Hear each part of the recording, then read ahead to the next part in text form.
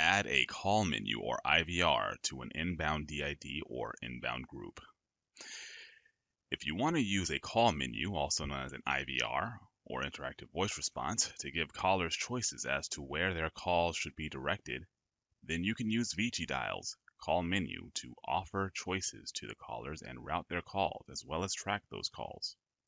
As an example, in today's tutorial, we're going to create a call menu that allows callers to go to a sales, customer support, or billing queue. Let's get into it.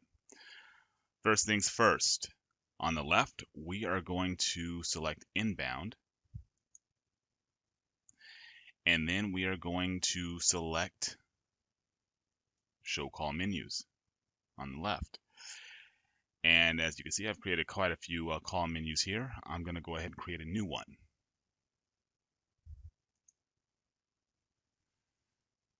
Or on a second thought, I'm going to copy an existing one, and I'm going to use welcome menu as a source.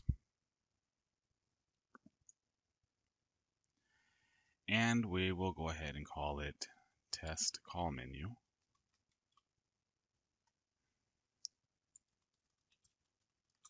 Remember to make that ID database friendly, no spaces, no punctuation, and hit submit. And there we go with our new call menu. First things first, we're going to choose an audio prompt, and that would be this here.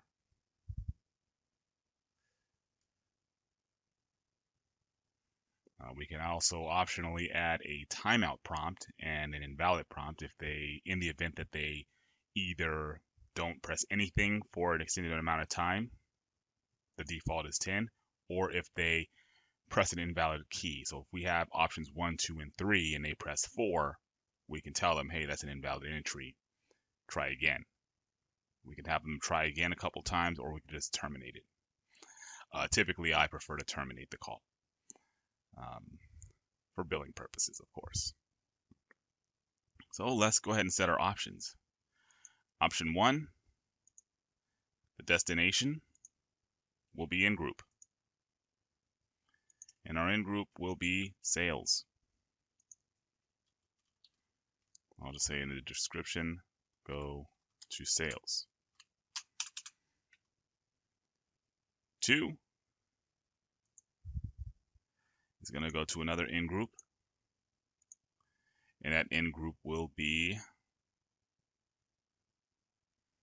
technical support.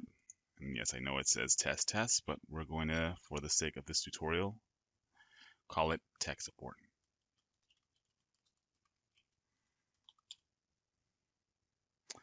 Option 3 is going to go to a third in group, and that will be our billing department.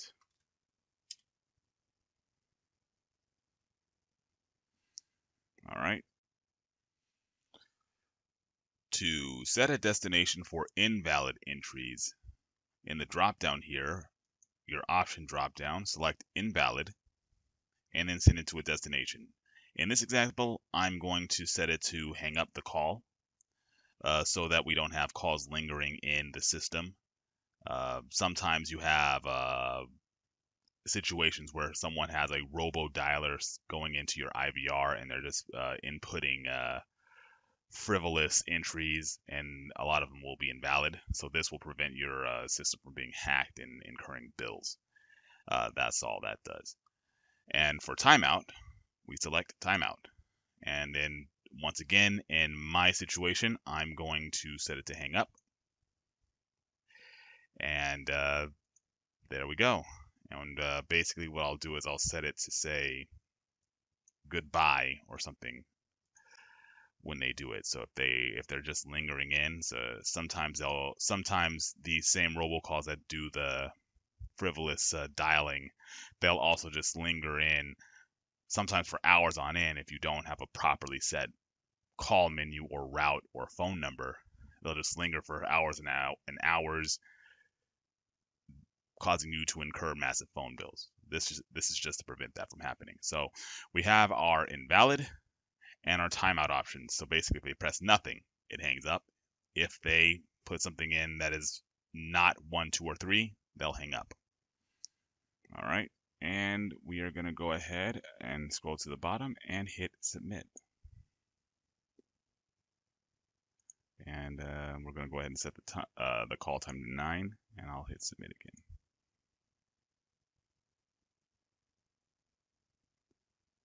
So the next thing we're going to do is we're going to go to show DIDs, and we're going to assign a number to this call menu. So when they call inbound, they get the call menu.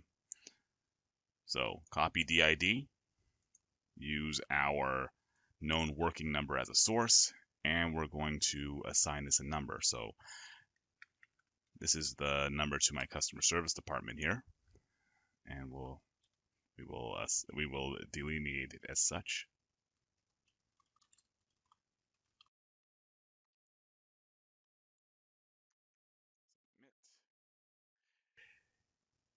And we have our new DID here that will take inbound calls. The way we send it to the call menu is we set the DID route to call menu. And in the call menu drop down, we select our new call menu here. And when they call in, they will get the call menu that says, hey, thank you for calling customer service. For sales, press 1. For tech support, press 2. For billing, press 3. And we'll go ahead and scroll down to the bottom and hit submit. So please note that it might take up to a minute after you hit submit for your changes to go into effect for this call menu. And that is how you set up call menus in your Freevoice dialer.